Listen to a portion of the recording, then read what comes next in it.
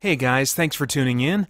We've got a ton going on here at Spirit Blade Productions and Christian Geek Central, including our in-depth Bible study for geeks, movie, game, and other entertainment reviews or commentary, live streams, Christian geek news, original audio dramas, and tons more. And on top of all that, you can become a Spirit Blade insider with an influential voice and get access to exclusive content and rewards. It's your involvement as a patron that will keep all of this going and growing, so I want to thank you for your consideration in that. For more information, please check out our Patreon page through the link below at patreon.com/spiritbladeproductions. Thanks for listening.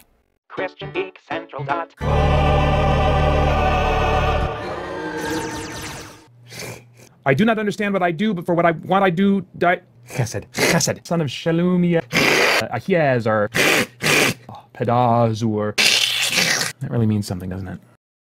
Chapter 5 now of Proverbs, verses 1 through 6. In the ESV says, "My son, be attentive to my wisdom. Incline your ear to my understanding, that you may keep discretion, and your lips may guard knowledge. For the lips of a forbidden woman drip honey, and her speech is smoother than oil. But in the end, she is bitter as wormwood, sharp as a two-edged sword. Her feet go down to death. Her steps follow the path to Sheol.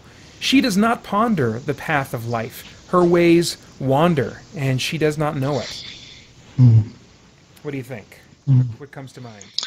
Yeah, this is that that warning against adultery again. Yeah.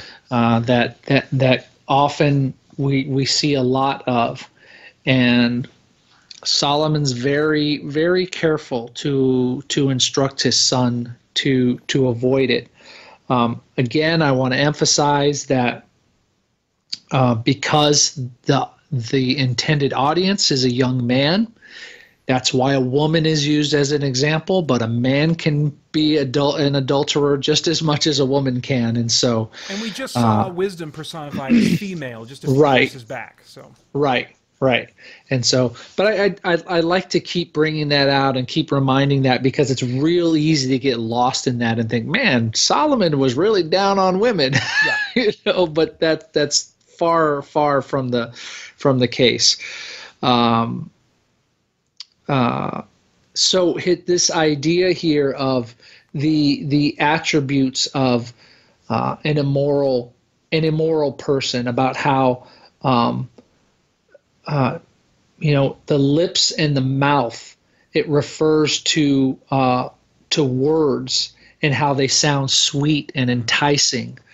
But in the end, it leads to bitterness, and they're actually dangerous, and they can cut you. And here's what I found very interesting when I first read this, is when Solomon was talking about how this speech is as sharp as a two-edged sword. And I immediately went to Hebrews 4:12, where it talks about how the word of God is sharper than a two-edged sword.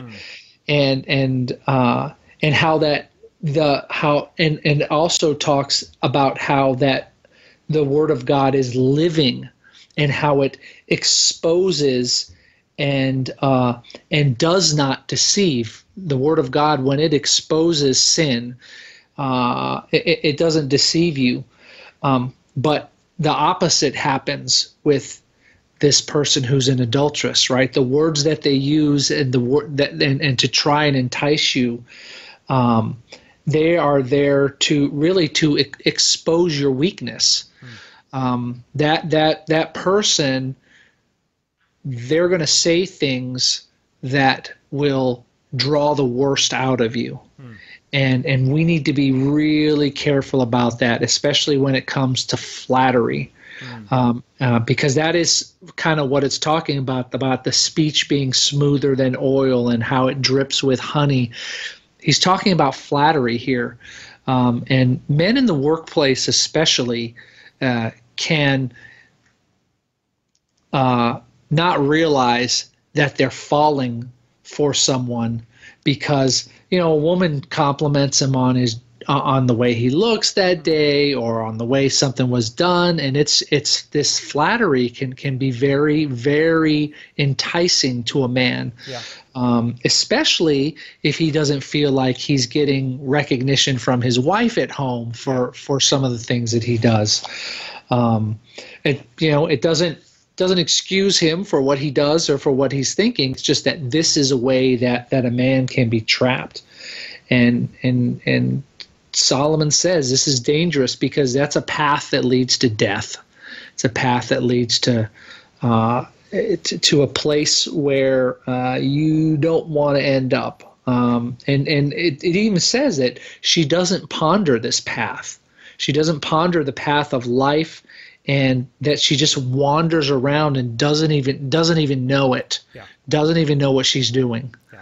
So, and men can do the same thing, right? Men can be very flattering to a woman and do the same thing and not realize that, hey, this person that you're complimenting on something, this woman's husband hardly ever compliments her on the way she looks, and now you're complimenting her, and that could really lead to destruction. Yeah. Yep. Yeah. There's it's interesting that's how things look on the surface, those kinds of temptations, versus the reality that follows. And just kind of how he points out, look, her ways are wandering, and as you said, she's not even aware of it. Like, she's got a whole mess going on. Mm-hmm. And she's totally, she is not your way to a better life, Yeah. She's got her own mess going on. And I think I heard, this is just anecdotal, I don't have any numbers on this, but I think I read a while back that these relationships that are started because of an affair, they don't go anywhere. They don't work out. Even if that couple goes off together, it goes south. It goes sour, And so for him to just be identifying, these things that they look good, the various sexual temptations, whatever they are, and this could apply to pornography as well, or any number of things, it might seem harmless. It might seem like it's this good, beautiful thing, but we are being damaged and we don't even realize it. And the people that are, maybe dressing the way they are or behaving the way they are, and they are being foolish and not realizing how they're damaging their own worth because of the way they're behaving, and just there's just a mess. It's not what we think it is, I think, is the bottom line that I see coming out here. Is these sexual temptations of various kinds, they are not what we think they are. Okay, should we look at 7 through 14 now? Yeah. In the ESV, that says, "And now, O sons, listen to me, and do not depart from the words of my mouth. Keep your way far from her, and do not go near the door of her house, lest you give your honor to others and your years to the merciless, lest strangers take their fill of your strength, and your labors go to the house of a foreigner, and at the end of your life you groan when your flesh and body are consumed, and you say, how I hated discipline, and my heart despised reproof. I did not listen to the voice of my teachers, or incline my ear to my instructors. I am at the brink of utter ruin in the assembled congregation." What stands out to you there? Yeah, I mean, this is just talking about what happens when you follow after immorality. And Solomon is very clear to say, hear me now. There's an immediacy to this. It's important that you hear this, and that how you're going to look back on your life, and you're going to find out that you did not live an honorable life, that you squandered your time. You're going to be filled with regret, and there's even this. It's very interesting here how there's kind of this implied physical manifestation of sin, in that where he's talking about how your flesh and body are consumed. And I don't want to go down the path of saying any sin that you commit affects you bodily. But if we're talking about adultery, that is a sin that you can commit that can affect you physically. You can catch a disease of some kind, and the next thing you know, your body is wasted. It will become consumed. You could have a kid. Or you could have a kid. Of responsibility that'll affect you physically the rest. Yeah, of your that'll affect you physically too. Exactly. And basically what happens here is we have this where you're first ignoring instruction, and then you kind of keep going down and down and down to the point where you hate instruction, you hate your instructors, you hate yourself because of what you've become, and it just leads to utter ruin. Yeah. Yeah, I noticed the call to kind of set up boundaries here. Keep in verse 8. Keep your way far from her, and do not go near the door of her house.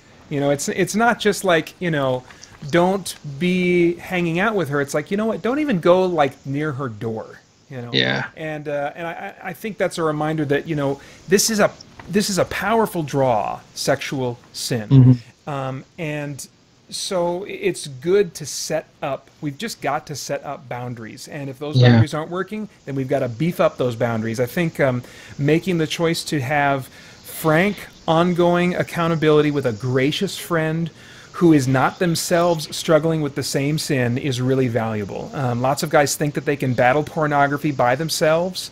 Lots of unmarried couples think they can resist going too far before being married. Yeah. And a ton of them are kidding themselves. And we should not assume that we are the exception. Let's see. Oh, it's looking at verses 9 through 14. It's not clear to me, you brought up some possibilities, some possible applications. He's speaking pretty broadly here, so it's not really specific of what kinds of specific circumstances are being described in verses 9 through 14 as the consequences of sexual sin, but I can imagine a lot of common scenarios that fit this broad description. Sexual sin, either before or during marriage, does damage to your mind and makes you sexually dysfunctional. Biblically, sex is completely tied to marriage. It is a symbol of Christ and his bride, the church. And we see that in Ephesians 5:31 and 32, which we went through on the podcast a while back. So sex experienced outside the context of marriage actually devalues it. And it warps your view of what sex is about. And causes it to be less fulfilling long term. And as far as pornography goes, the damage is not speculation. You can visit yourbrainonporn.com for all the research. That's to anyone that might be eavesdropping that isn't a believer and might think, a site like that sounds like, it has a Christian agenda. It was started up by atheists, and I think it's still a completely secular, organization that's basically saying, hey, porn's dangerous. It legit is. Here are the university studies. Here's all the data. You can see it for yourself, So, and then, that's doing the damage to yourself, sexually. That's like, I think, the best case scenario. Sexual sin involving secrets can destroy your career, your marriage, your immediate family relationships, your extended family relationships, your church relationships. As you said, you start withdrawing and hating, your counselors and hating yourself. Sexual sin destroys, it isolates, it puts you on a path that just keeps spiraling downward away from God. And if I can add a side note, I'm just going to get on my soapbox for a second here. I think, this type of sin, maybe this sin specifically, is why the doctrine of grace is so important. In churches that get that doctrine wrong, or who don't emphasize it enough, there is this increased fear of confession because everyone is trying even harder to seem like they have it all together. But confession and accountability are how we get out of those messes when we find ourselves there. So to anyone listening or watching, if you're in a church that isn't emphasizing the tireless grace, the tireless mercy, the tireless forgiveness provided by Jesus, my gut reaction, this is an actual counsel, because it's broad. I don't know who's listening, but my gut reaction is just to say, get out of there. Get out of a church that is not doing those things and not emphasizing those things. Get to a church where you can confess and then heal and move forward as a result. You know?